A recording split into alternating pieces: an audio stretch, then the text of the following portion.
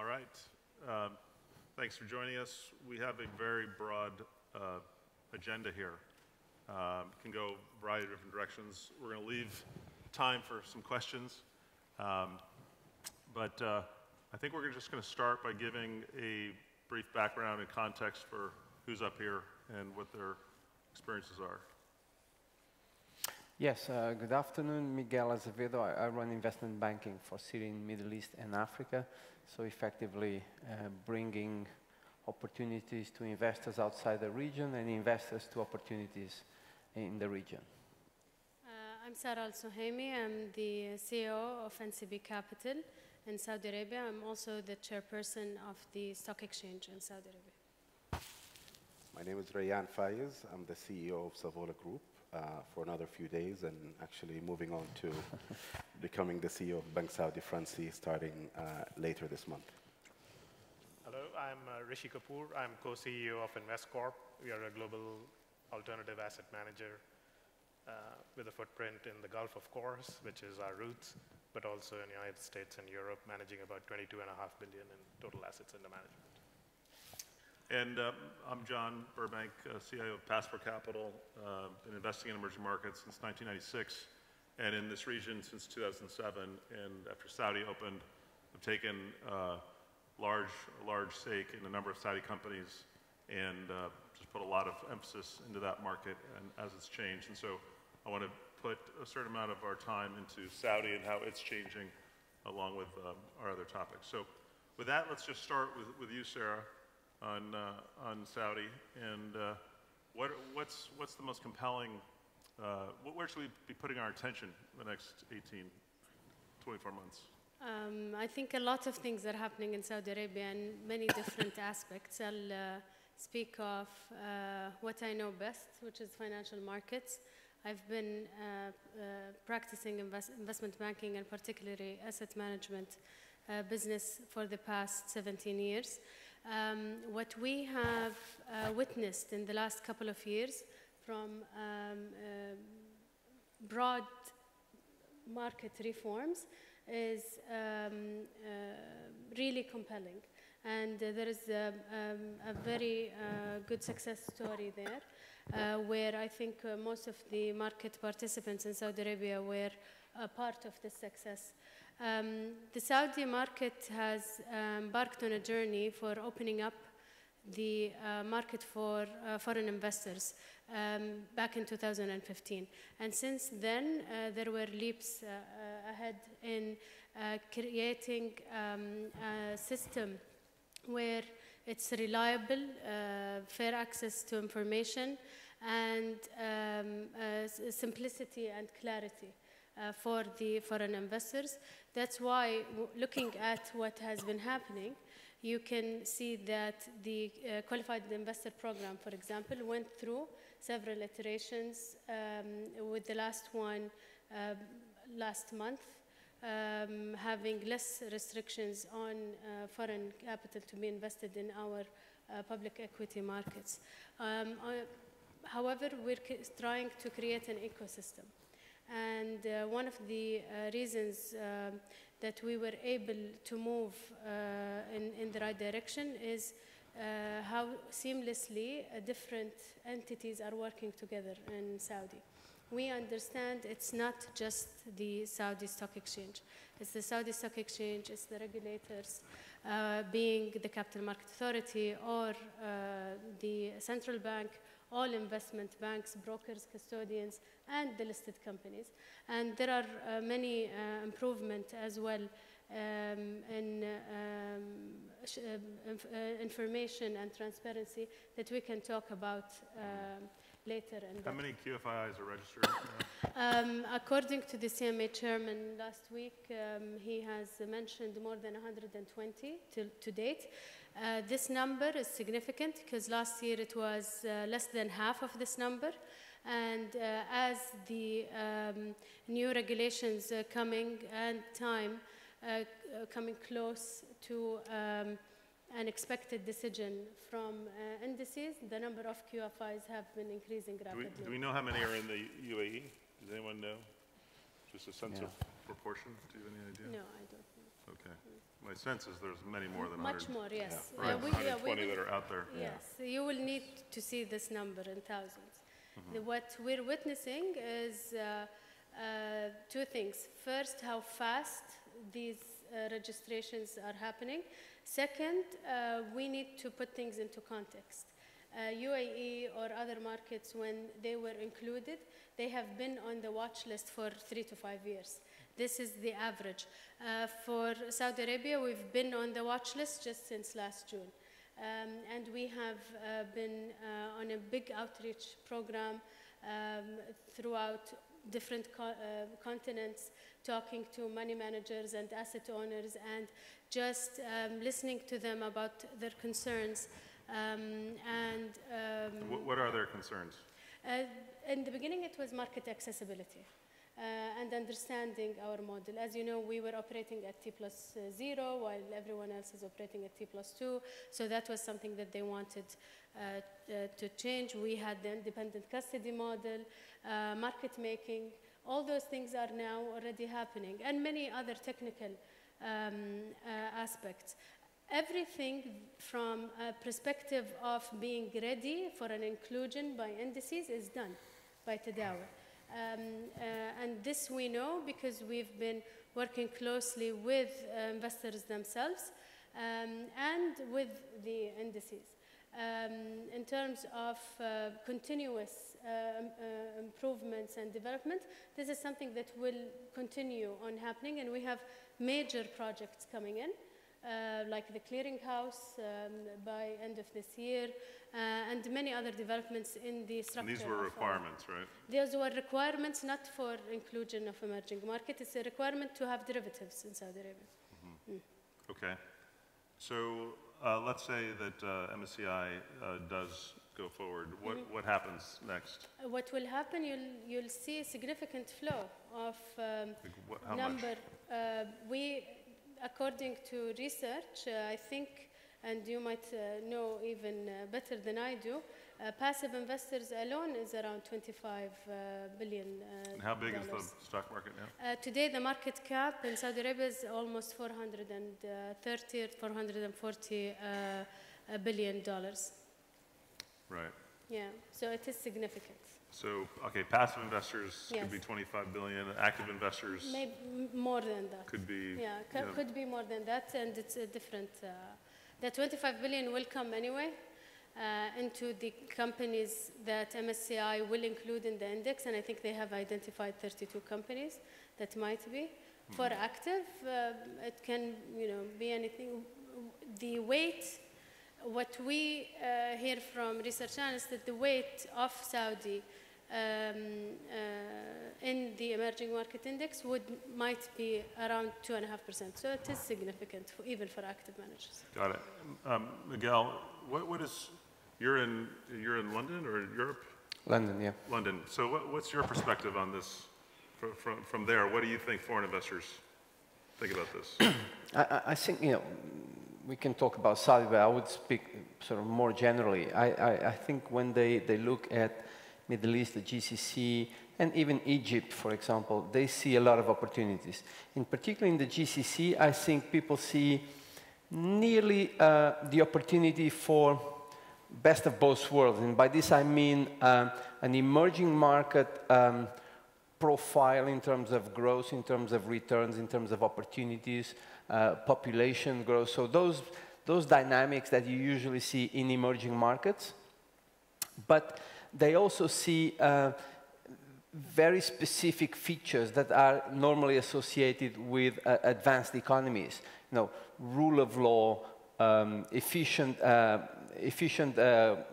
and working exchanges, investment grade status for the countries, balanced FX stability, which is obviously the biggest challenge when it comes to emerging markets. So I think we have the opportunity of having both things. And I can see, and I think we just heard that there is also a big marketing effort.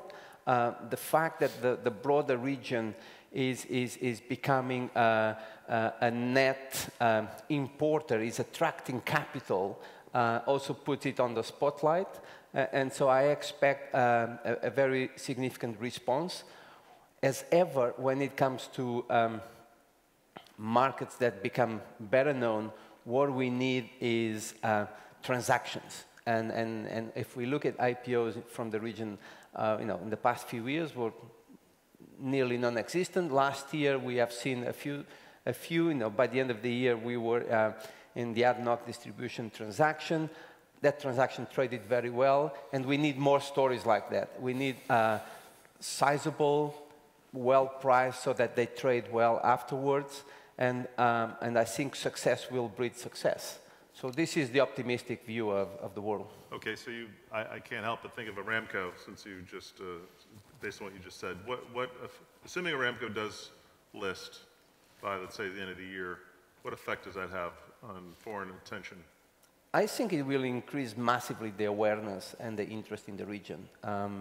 It has already done that, I think. So it's the biggest transaction in history of mankind. So it speaks for itself.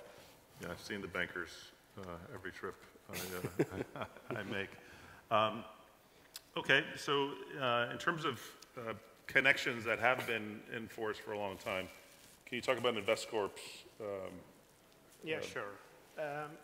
We started life back in the early 80s in the region, but initially focusing for the first 25 years of our existence on the developed markets of the United States and Europe, investing into private equity, real estate, and other alternative asset classes. And over that period of 25 years, we've, through, to some extent, mistakes, sometimes costly, sometimes not so costly, we've learned a lot, right? So we've got that experience of what constitutes best practice from the perspective of attracting private capital into companies and into assets from outside of a given region. 10 years ago, immediately after the global financial crisis, recognizing that we had a very strong insight into the region, rather unique insight, frankly, if I may add, we established a third leg to our investment agenda from a private equity perspective, focusing on the GCC. Actually, it was a slightly broader focus, GCC plus Turkey, but GCC was the big component of that effort. And since 2009, over the last 7, 8 years, we've invested in about 14 companies in the region. 6 of them are in Saudi Arabia. We are by far one of the most prolific private investors in the Kingdom of Saudi Arabia from a financial sponsor perspective. And again, because we've been doing it for almost a decade now, we've learned a few things along the way. We have had some successes. We've also had some challenges along the way. But at the end of the day, the ultimate agenda for any investor, whether it's an institutional investor, whether it's a private investor, that is looking to invest capital into a country to start with and into a company behind that, ultimately boils down to the same statistics, right? It's a return on invested capital adjusted for the risk that you're taking, which means you want return off and on invested capital, right? And some of our key takeaways based on our own experience over the last several years is, there are a few things that, at least in the short term, tend to alleviate the perceived risk of investing in the region. Some of them are already in place. For example, the FX stability, et cetera. Some of them are work in progress, right? Easing the restrictions on foreign ownership is a classic example of that. Some potentially require a little bit more attention. So for instance, having contract enforceability facilitated through arbitration centers, efficient contract enforceability, strengthening the governance structures, particularly for minority shareholders, because this part of the world is still not ready for the classic, leveraged buyout format, right? You are going to invest in growth capital backing well-managed companies, typically owned by the original founders that have a good, growth prospect going forward, and you're coming in alongside them. And invariably, you are a minority shareholder, protecting the rights of them and allowing them to have mechanisms through which they can enforce those rights is important whether it's through the legal structures or the contract. Ensuring that foreign capital is not differentiated from local capital is another important consideration, right? Because you can't have two different systems applying to the same dollar that is being contributed. So these are some of the areas where having a bankruptcy or insolvency resolution regime. UAE has introduced that. I know Saudi is considering that very actively. These are the two biggest markets in the region. So once that is taken care of, naturally the rest will follow. And then finally, I think on the regulatory question again, it's also important, whilst reform is important, it's also important to have a well in advance telegraphing of the coming reform, if you will. The Federal Reserve of the United States actually is the poster child for that, right? They tell you, this is what we believe today, and based on what we believe, this is what we are looking to do 3 years out, right? That is important because, again, investors and institutions or private capital, doesn't matter. When they are making a long-term investment decision, they are making those, taking on board a certain fundamental set of assumptions, right? And if those are potentially subject to change, over short periods of time, it throws, a pall of uncertainty that is hard to overcome. Okay, so we're gonna come back to some of those issues. I want to understand why you left a very stable food company for a bank. I can't comment on that here, actually. I think you haven't left yet. I haven't left. I'm still the CEO of Savola for another few days. I think just going back to the role of, or the title of the panel, the role of capital markets in foreign direct investments. Actually, obviously I've been in Savola for the last couple of years, and for those of you who don't know Savola, it's a conglomerate with different positions in food and retail across the whole Middle East and North Africa. And when we look at foreign direct investment and FDI in general, the way I like to think about it is investors will always choose the path of least resistance. And when we compare our experience, at least my experience over the last couple of years at the company, we've raised capital in different forms, different formats, different countries, and we have vastly different experiences compared, depending on which path you take. So in Egypt, for instance, we raised $100 million from one of the developmental banks, and from start to finish, that process took at least a year. There's a lot of legal contracts that had to be written. There's a lot of guarantees, put, call, exits, etc. And when you contrast that with another transaction that we've done where we've exited a small stake that we own in Al-Marai, and that was done through the capital markets. All it took was 2 days of investor soundings and 2 hours of building a book, and we raised 1.1 billion riyals. That's 3 times the amount that we raised in the $100 million from, it's $300 million roughly, from the private market or from developmental banks. And I think the role that CMA and the exchange and what everyone is doing in easing the access in and out of the market plays a very big role in actually making that deal successful. Mm-hmm. And actually, that is a great example of how potentially capital markets can be used as a very, very efficient source of capital for the right story, obviously, and the right company, and do that actually with sophisticated investors. That deal was 85% covered from international investors. Only 15% of the investors had the time to review it, even though it was in their own market, to make a decision. On the flip side, international investors took 2 hours, or a day and a half, if you will, and got the deal done. So, and believe it or not, that 1 billion riyals, and we were running the statistics before I came here, represents 5% of the total foreign investor inflow in all of 2017. So in single day, you can raise 5% of the total volume of the whole year. So I think it just goes back to show that CMA is very serious about it, the exchange is very serious about it.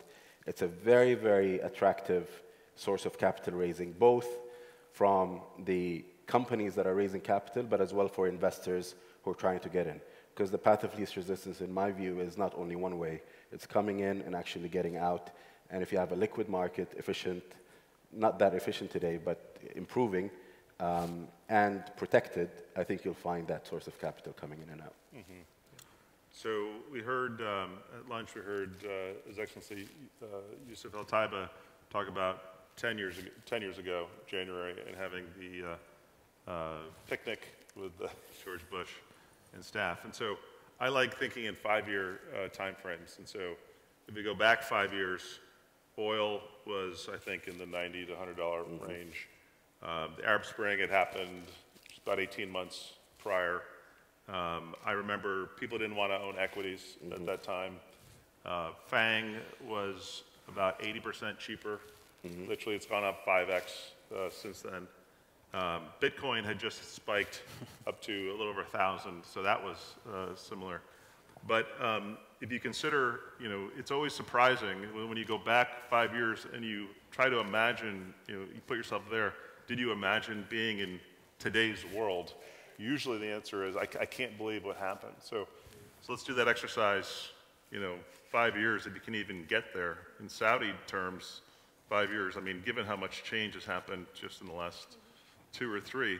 But let's think about, what are you imagining may be part of your responsibilities or may happen to markets in the next 5 years? Very interesting way to start thinking about that. I think given where we are today, and it's a big turning point in behavior in general, whether it's behavior of regulators, stock exchange, companies, investment banks, all parts of the ecosystem in Saudi. And that means that for sure in 5 years' time, you'll see something that's completely different. The way I would see it in the rate that we're going and the seriousness of the government first for all the economic and social reforms, and then the part of the regulators and the stock exchange in reforming the market and the opportunities.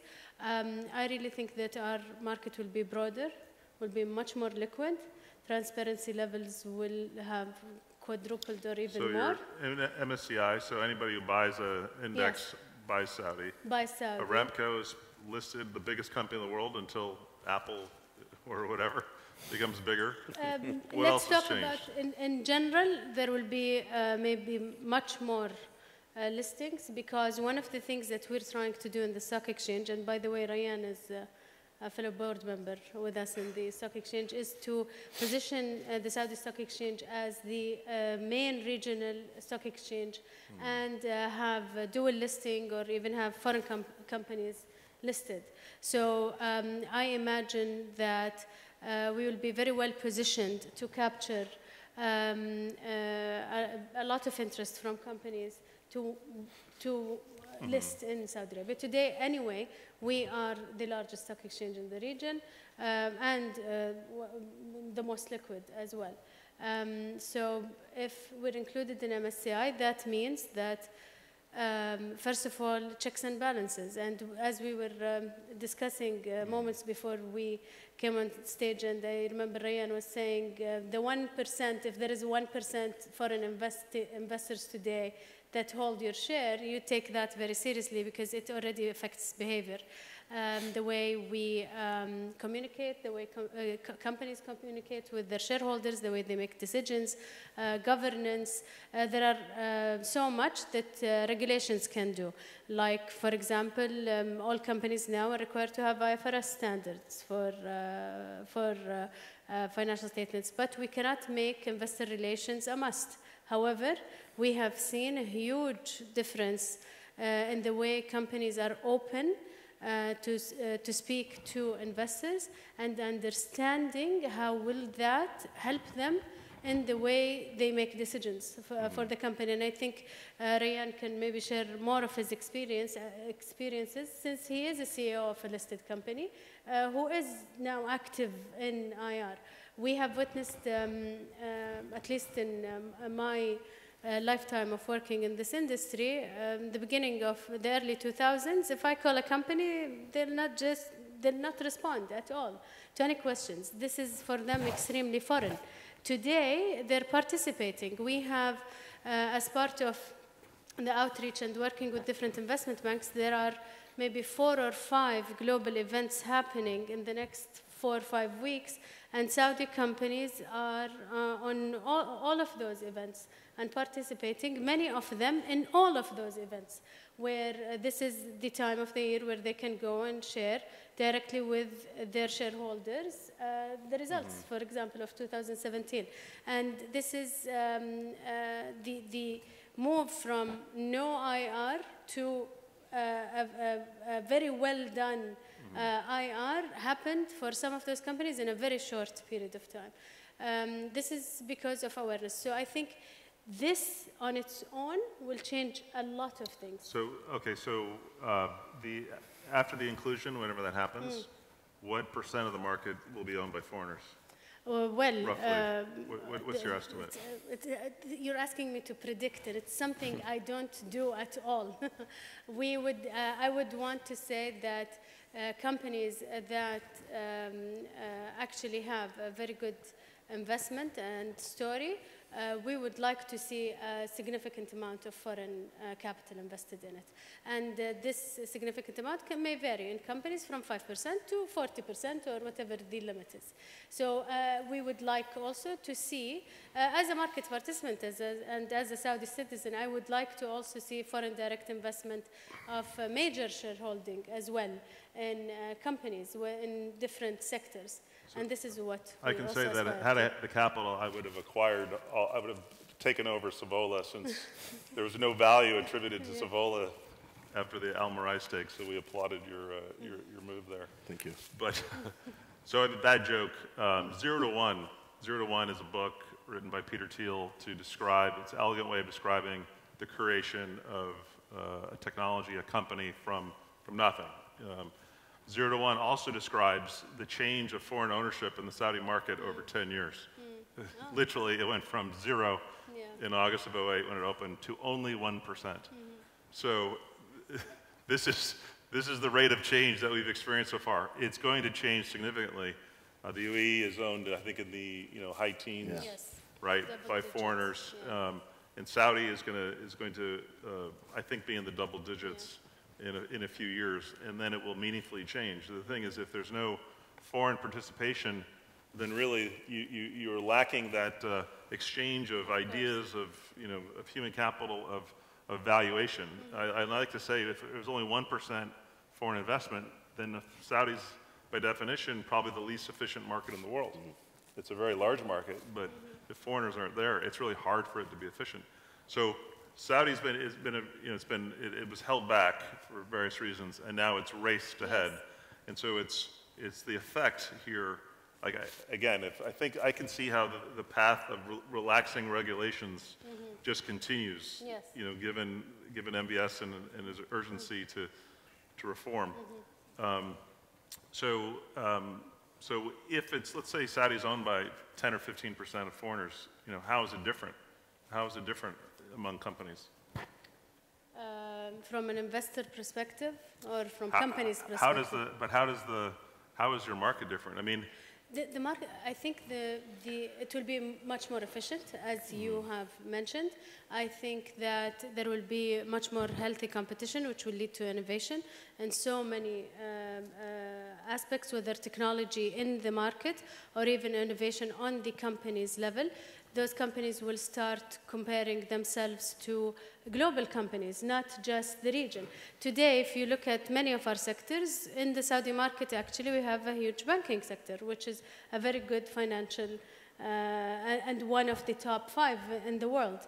But how much a foreign investor that is not major shareholding is owning from those banks? The minute they have more significant shareholding, those banks will compare themselves to global banks, not just regional banks. Food companies will do the same thing. Petrochemical companies will do the same thing. And this will just create more opportunities for growth, whether it is for companies to come and invest here, or for our companies to invest also outside Saudi Arabia. So I think it will significantly change the behavior, and we will not look at ourselves as just Saudi. We will start looking at ourselves as global companies and a global exchange and a real global market. Go ahead.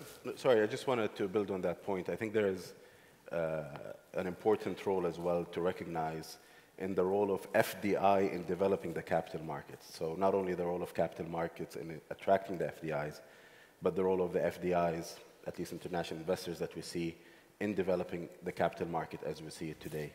Even though they represent only 1%, I think they do punch above their weight.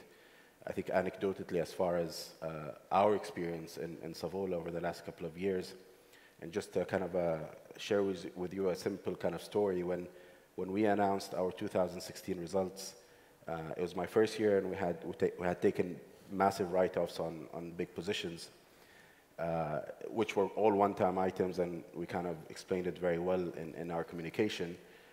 We're quite worried because the market was not expecting it. It's new to the market, but any kind of smart investors who reads through it and understands what we've communicated will understand that actually many of them are just one-time items and you can move on.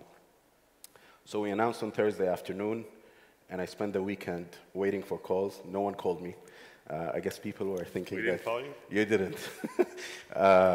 People were thinking, let's leave him alone and see what happens. And on Sunday morning when the market opened, it opened down 10%. And all sellers, and they're all retail sellers. And within 2-3 hours, we had done an interview. Obviously, the press release had come out.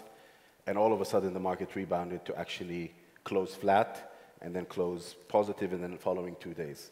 And when we tracked the market the 2 weeks after the announcement, it was all international investors buying.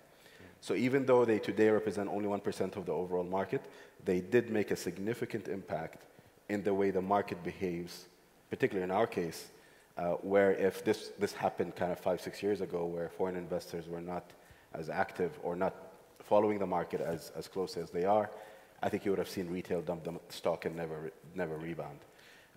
So I think in that sense, think that 1%, what that 1% did today, you can extrapolate as to what 10, 15, 20% can do in the future as far as disclosure, challenging management on best practices, sharing experiences of what they've seen in other parts of the world.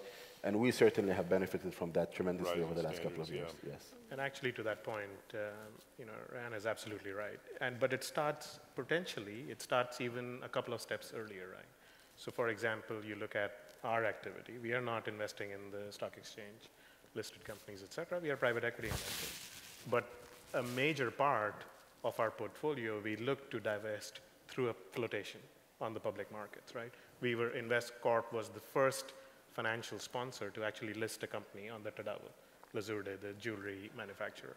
Just today, we filed for the flotation of a second one of our portfolio companies. In the lead up to that, we are able to bring to bear and apply many of the best practices that you would expect us to apply with respect to governance, disclosure, transparency, operations, financial management, et cetera, that you would want any stock market regulator would want to see, right?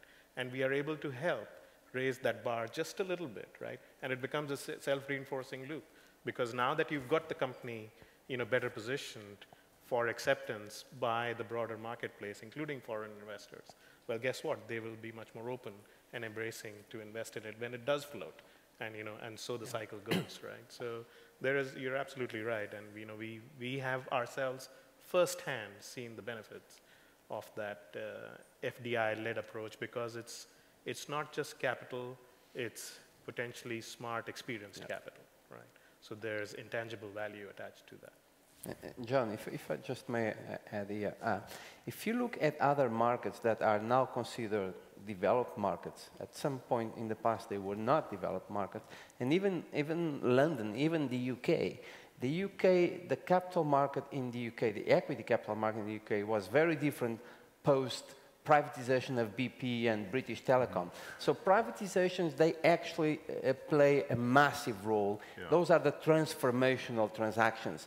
Typically, those are the ones that also bring retail investors and foreign investors. And so I think we are seeing this now. So from 0 to 1%, yes, but now you have the supply, typically more stable companies, larger companies, so that can attract more interest. So I'm very positive, and I think, you know, in 5 years' time, to your initial question, I think we'll see a market that is far more participated by everyone, far more liquid. And I have to believe, I believe in this, all these companies will be allocating capital more efficiently, and that will itself create more opportunities. Okay. So let's talk, this isn't a tech panel, but let's just talk about the role of technology in human capital investment, you might say. So everyone knows about the investment in the Vision Fund by Mubadala and PIF. High profile, unexpected, and it's working its way around global markets. But recently we've seen some sizable investments into Saudi that we're talking about: Google, Amazon, Apple. So let's just think prospectively. What role is there going to be? We haven't even talked about, I don't know if there's any Chinese capital in like in the Saudi market. I don't know how much Asian capital is really here, but let's be prospective here. How is this going to affect this region? Because it's really been bottled up, I think, and the safer it is, the more developed, the more liquid, the more. I mean, these are huge users of technology, actually, on the consumer level. But what do you see in what you're doing in that respect? I mean, if I may kick it off. Actually, you know, John, if you look at the FDI over the last 7 years, right, total FDI was about 183 billion into the GCC. Half of that came into the UAE, a third came into Saudi Arabia. And of the half that came into the UAE, the biggest contributors were China, US, Japan, India, Canada, those five, right? So China is actually a major, on the industrial side. Yeah, on the industrial side.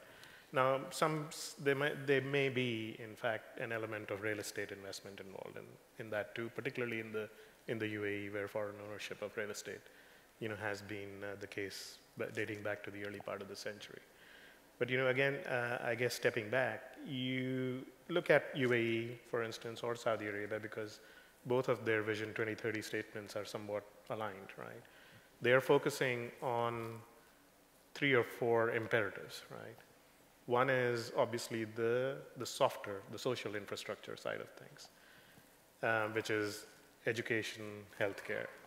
The other is the industrial infrastructure side of things, which is, you know, in one word, all about connectivity, whether it's broadband connectivity or whether it's physical connectivity through tolls, roads and, you know, ports and so on. But it is all about connectivity. And the third is, you know, just energizing the local services sector, in particular focused on entertainment, tourism, hospitality, et cetera, because we all know that the GDP multiplier effect of investment in those sectors is the maximum, the highest, right? The middle bit, right, and even the first bit, a lot of that investment is bound to be focused on technology-enabled outcomes. Right? You know, investing in the broadband infrastructure of the Kingdom of Saudi Arabia is effectively, you know, part and parcel of the broader infrastructure agenda of the kingdom. Investing in the healthcare sector or privatizing the healthcare sector and focusing on delivery of healthcare that is currently not even available to citizens is more than likely to be a technology-enabled solution as opposed to the traditional forms of delivery. Just given, you know, what the demand-supply characteristics are, and also given what the clear trend is, the trajectory is, right? So invariably, I mean, we ourselves, as we look ahead at InvestCorp, we see those two in particular, right? Healthcare, education, and the industrial infrastructure segments as being key areas of focus for us, because it's at the perfect cross-section of big demand, you know, keen interest on the part of the local governments to privatize those sectors and invite private participation and capital, smart capital, not just passive capital, and also in sync with global trends, as you see, you know, what's happening in the United States, Europe, and Asia. So not to be discounted, the millennial generation will be 5 years older and 5 years, far more than 5 years wealthier and closer to having power. There will be a number of, I think, transitions of family wealth. I think, I think the internet technology was pulled into the region. It was never Silicon Valley pushing it, here. I'm waiting to see what actions will be made as I think it becomes clear this is a safer, significant place to do business. And I just wanted to tell a short anecdote. I was attended the Allen conference in Sun Valley the last 7 years, and because they have George Tenet and they have, they look at the, big problems in the world, big opportunities, whatever. Every year there's always a Middle East, bunch of problems panel. Last year, the King of Jordan was there, and he was actually feeling fairly confident and upbeat. And there was a video about what Jordan was doing in terms of encouraging technology and what a good workforce there was. And so, by chance, right after that, I met an economic advisor who was from Harvard, who was in Jordanian, I believe, and he encouraged me to go to a little meeting among 20 tech CEOs. And so I went, and I heard Barry Diller pitching all these Jeff Bezos sat to my left, about how incredibly efficient and wonderful it was their entry into Jordan, and how this was actually an opportunity for investment. And of course, Amazon to just bought Souk. Yeah. It was the first time I saw this crowd look at this region as an opportunity and not a set of problems. And I've gotten the feeling from the PIF conference as well as this conference that people showing up are seeing this as actually there's opportunity and it's different than what you thought. And Saudi is an extreme example of that when you see it. Okay, so we have 15 minutes left. Why don't we open up for questions and we can see where this takes us.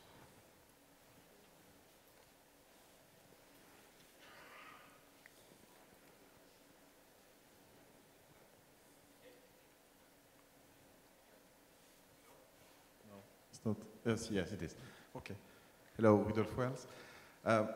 So Saudi needs to attract a lot of foreign direct investment. It needs also those foreign direct investments to create jobs. And you were discussing a lot of things that could help if they are improved, like, for example, governance, contract enforcement, foreign ownership, that kind of stuff. But if you look at that list of, you could add, for example, improving the education system to have more engineers, for example, that kind of stuff. If you look at the to-do list of things that could help Saudi Arabia, and it's super important to do it now, I mean, given all what's going on, that to-do list has been there for a super long time. What could be done today to speed the change? Like, for example, contract enforcement, that thing has been there forever. What could be done today, taking that example, to improve the speed of contract enforcement for foreign investors? I mean, again, it's already been done, right? Saudi has, I think, since 2016, established the Saudi Commercial Center for Arbitration. That is now coming into effect.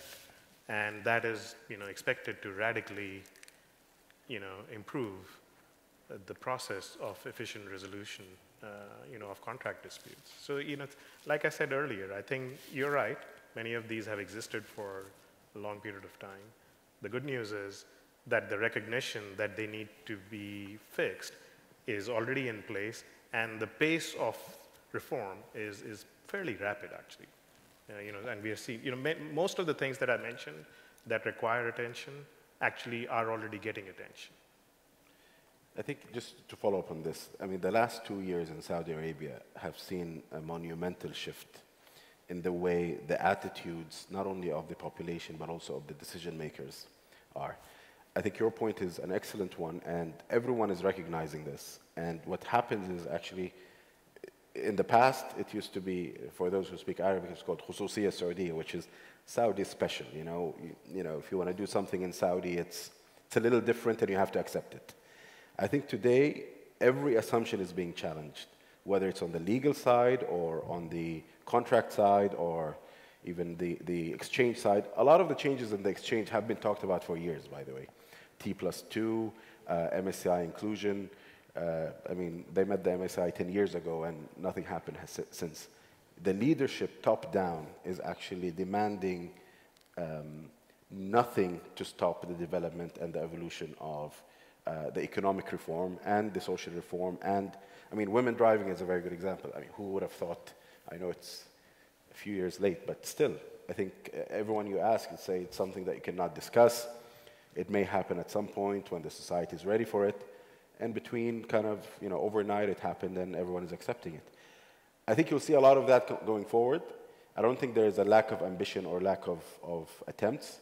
There's always a challenge on execution and bandwidth, which is fine, and I think everyone is going to have to live through that. But I don't think anywhere you go and anywhere you speak to or anyone you see, you'll find an attitude of saying, actually, contracts are not enforceable, but that's okay. You'll never see that. I think everyone is looking at the core of the issue and fixing it. One thing, just picking up, sorry, back to your, what can be done more that would also significantly and in a positive manner impact some of the key policy agenda items particularly for Saudi. I think it's all about employability, right? We talked about education earlier and that being the bedrock, and the whole Milken concept of prosperity is actually based, one of the key pillars of that is in fact having that human capital in place. But we tend to focus on education. I think that the need of the hour, particularly in this region, in addition to education, is employability, right? Creating a workforce that can be productive in a corporate work environment. So that perhaps requires a greater attention by corporates, and including the government, because a big part of the local workforce is employed by the government, on vocational training, right? Training on the job, preparing people in a much more efficient, quicker fashion, such that they are productive, in an optimal manner, and which today I don't think is getting as much attention as it probably should. My own perception, I've been seeing the region change, more than, it's unexpectedly changing, and now it's rushing. And then I believe that there are many partnerships here waiting to be made between those used to changing things and want to change things, which is Silicon Valley, a number of innovators, and now leaderships that want to change without lacking some of the capacity to do it. I find a lot of promise when I think 5 years from now what will have transpired. Plus, you have again this millennial generation, which is just going to be different, and which is going to be acting different, which I think we're going to have to come to terms with. Yes. Thank you. Hello. I'm Frank Kane from Arab News. This is a question regarding Aramco, but I guess it's addressed towards Sarah Suhaimi, but if all your views would be interesting. At the Future Investment Initiative last October in Riyadh, the Tadawul was very confident that it could exclusively list the whole of Aramco. And I wonder if that's still the case and whether the other people here think that's still feasible. In terms of Tadawul's readiness, Tadawul is ready and working for any decision that the company decides, whether it's a dual listing, a local listing only, whatever the company decides, we are ready and prepared to do. But listing in Saudi does benefit the Tadawul in the liquidity terms. Yes, of course. So it does, yeah. Back of the room. Oh, sorry. Here. Go ahead. Thanks to all of you for your time. If you were a private investor looking to invest foreign capital into the region, Saudi or UAE, what would be the one or two key risks that you would worry about or that would keep you up at night?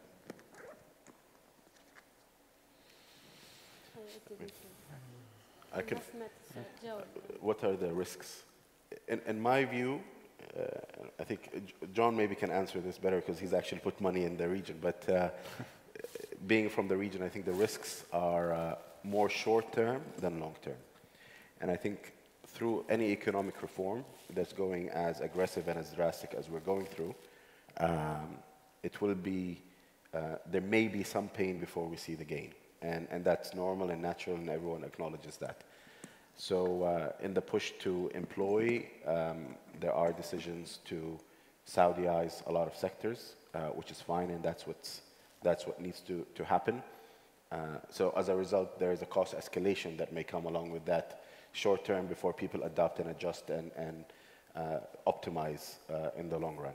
I think it's a much more cost risk at the corporate level than anything else that many of the corporations are going to see. A lot of it is embedded in the regulations that we see today. So I think there may be, I mean, the government has given kind of a path to, 5-year path in the last year's budget as to how they view kind of the cost escalations on labor or fuel or power. And some of that has come through this year. So that's the only risk, but I think that's a short-term risk before the long-term benefit that will come along with the economic reform takes place. I would add that what is very attractive in the broader region, and I'm not talking of Saudi only now, the broader region is there's a new economic model being developed, and this includes Egypt, includes many other countries. And there's a clear intention of moving forward in that. And if there is a stop-and-go approach, I think people will be very disappointed. The stable progression in a plan that has been analyzed, decided, and announced, I think is critical for investors. That will raise confidence. If you have more confidence, lower risk premium, higher valuations. I was with a head of a retailer, very well-run retailer in Saudi last week, who said, as long as just don't change anything else for 6 months, and like we're all going to feel a lot better. Yes. Who's got? Oh, yes, okay. And then he added this after that. No, go ahead, please.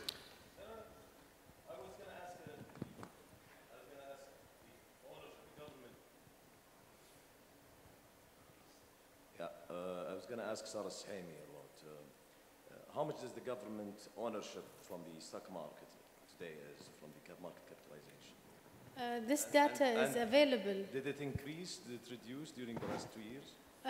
I'm not following exactly how much it changed in the last few months. Is it the but government this, stake? Government stake is announced on a weekly basis. Not just the government, everybody, retail, foreign, local, between companies, between government and funds as well, and discretionary portfolios. It's on the website every week.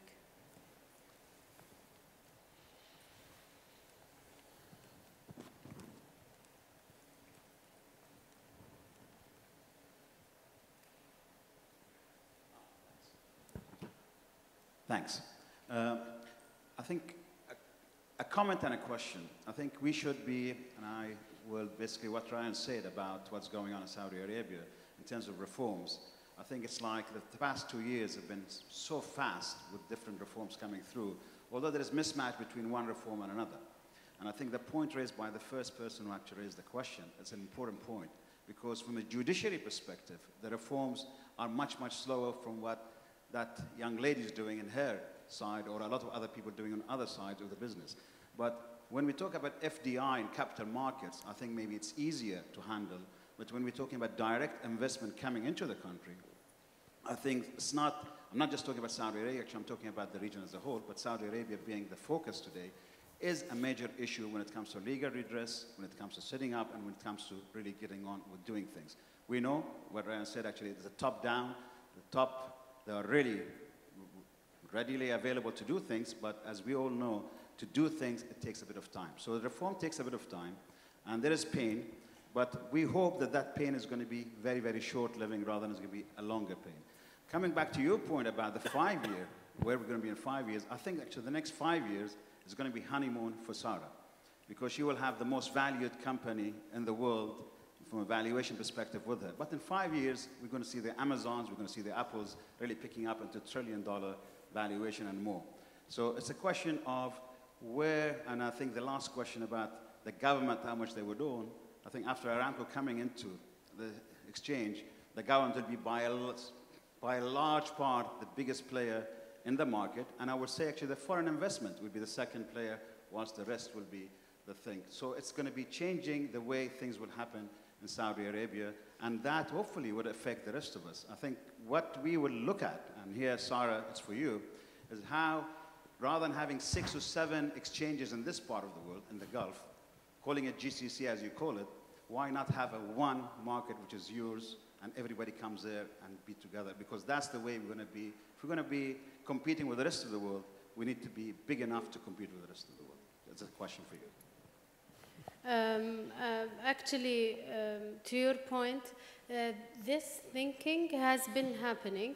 At least the will and the intention from the Saudi Stock Exchange to grow itself and become the main market in the region is there.